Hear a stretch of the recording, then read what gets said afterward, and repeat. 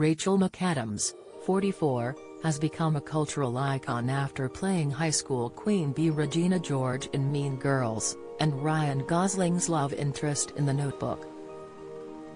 But now, the Hollywood star is keen to show fans her more human side in a candid photo shoot she requested to be retouched as minimally as possible. Rachel, who made her Hollywood film debut in the 2002 comedy The Hot Chick, looked fierce in a new series of photos that showed her imperfections at her request.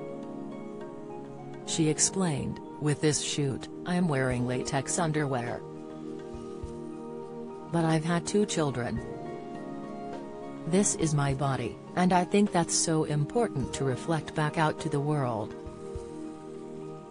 It's okay to look your best and work at it and be healthy, but that's different for everyone," Rachel added in a new interview with Bustle. The media outlet also clarified in a note, for Bustle's photo shoot, she requested the images be edited as minimally as possible. Rachel lay down on a red sofa to pose for the glamorous snaps, which saw her wear a sultry, lace-trimmed satin jumpsuit and bold statement jewelry. The actress also flaunted her texture skin and fine expression lines in the raw photo shoot after changing into a chic mini-skirt suit that she paired with a white lace bodysuit. Rachel and Ryan Gosling played star-crossed lovers Ali and Noah in The Notebook, and they fell in love in real life while working together, going on to date from 2005 to 2007 and briefly again in 2008.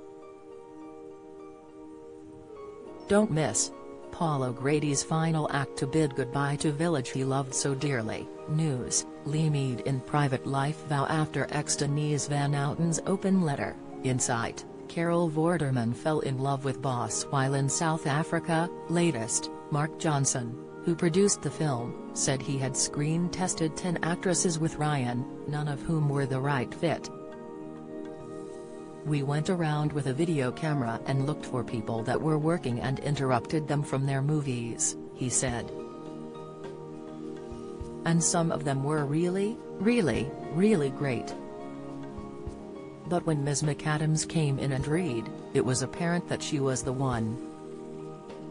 Ryan felt exactly the same way, admitting, "She came in, and she just took the role. And it was clear to me, anyway, that this was an actress that I wanted to work with."